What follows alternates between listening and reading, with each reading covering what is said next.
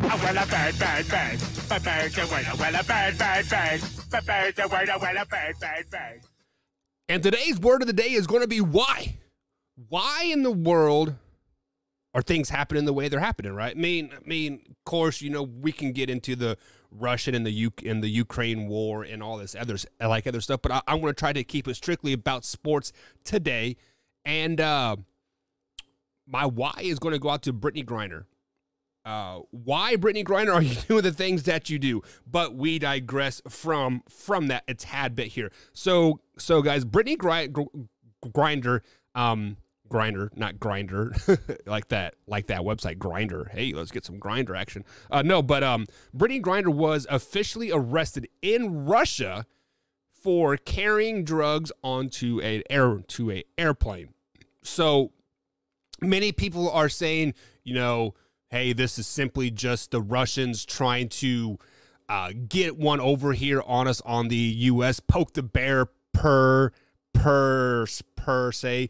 But there are many people reacting to the WNBA star Brittany Griner being detained in Russia. So Secretary of State Attorney Blinken said Sunday that the United States will provide every possible assistance to citizens who are being held in foreign countries, aka Brittany Griner, because she is being held in a Russian prison. And he goes on to quote, says there's only so much I can say given the privacy concerns at this point, Blinken said of Griner.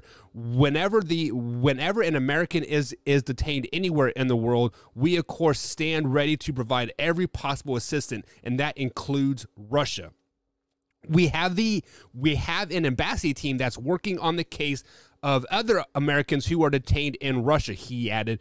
We're doing everything we can to see that their rights are upheld and respected.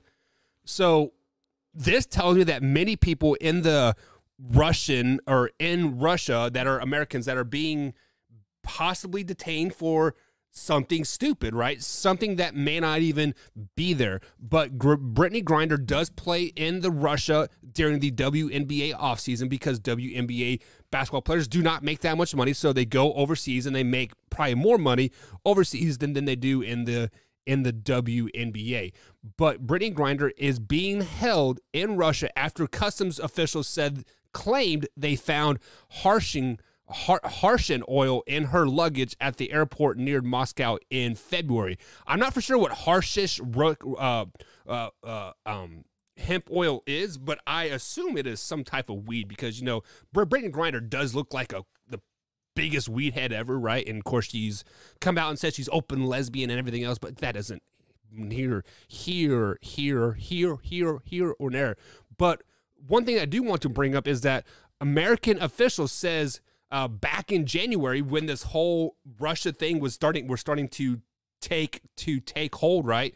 They said do not travel if you are in Russia, period. Like if you are in America and you are in Russia right now, you are going to get harassed. There is no way around it because of the COVID-19 crap, because of the war on Ukraine that is getting ready to flourish.